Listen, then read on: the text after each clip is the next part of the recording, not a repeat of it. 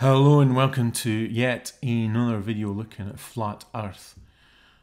And in this video I'm going to be looking at a particular argument that flat earthers make in regard to observing the 24-hour sun either in the Arctic or the Antarctic. I think they sometimes refer to it as the zigzag argument.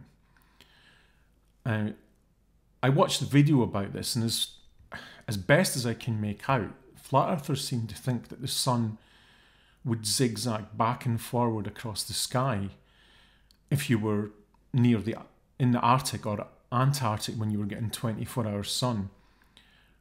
That's as best as I can make out what they mean. I mean, I don't know. I don't know what flat earthers are bleating on about a lot of the time, but I have to say though that even by the standards of flat earth, this is a astonishingly stupid argument.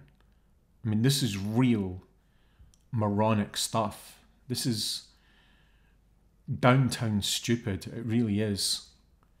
It's a walk down Moron Avenue. I can't really express how stupid this whole thing is. I mean, not just this argument and this whole flat earth thing, it's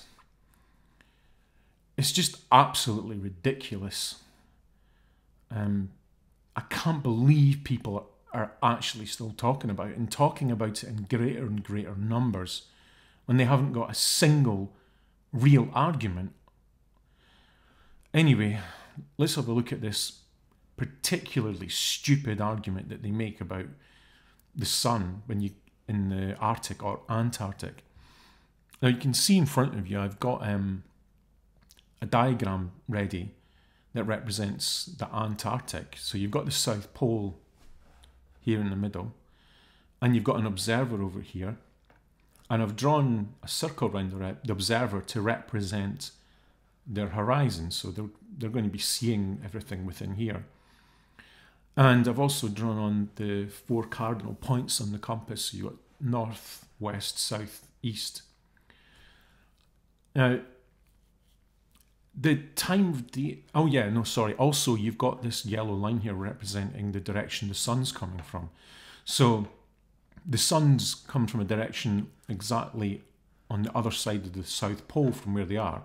Okay, so the South Pole's here, the observer's here, somewhere within Antarctica, so they're getting 24-hour sun. And, like I said, the sun's coming from this direction, so the observer at this time of day will be at midnight, because this is when the sun is the farthest away from where they are, and the sun will be at the lowest point in the sky. Now, if you are looking down on the world, on the Earth, onto the South Pole, so you're like this above the South Pole looking down, then the Earth will be rotating clockwise from your perspective. So it will be doing this.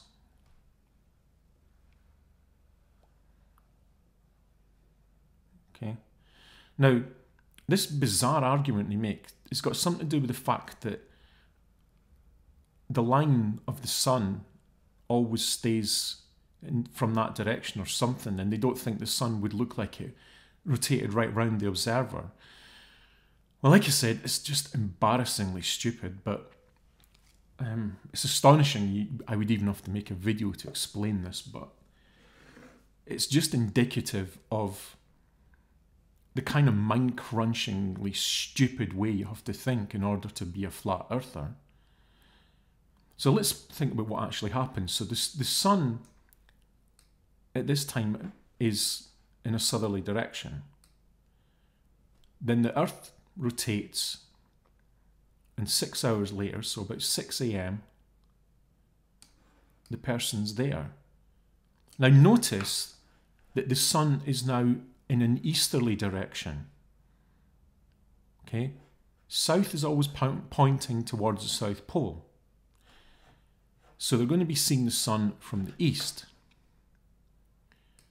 Another 6 hours later, so this is now midday, you can see that the sun is now in a northerly direction for this observer. Go another 6 hours. So it's now 6 p.m. And you can see that the sun is now coming from the west. And then you go all the way around again. And the sun's coming from the south. Now, what it is that flat earthers, I think, have missed about this is that as the observer moves round, the landscape around them is rotating. Okay? So, when they're at midnight, they're over here. 12 hours later at midday, the land around them has rotated through 180 degrees. So the whole landscape around them is now facing the other way. Okay?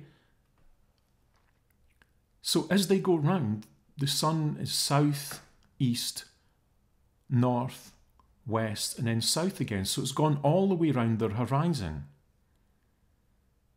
So they will see it moving around their horizon. So for the person here, as far as they're concerned, what they're seeing is this. The sun going around them like that.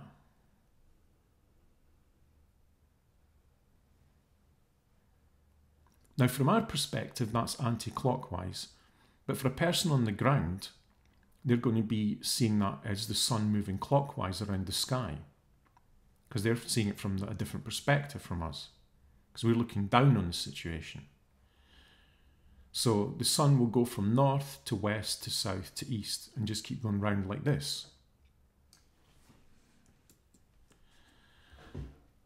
But what's really going on is that the Earth is rotating and the observer is moving round a circle round the South Pole. And the sun, from the perspective of this observer, makes a complete circle around their horizon.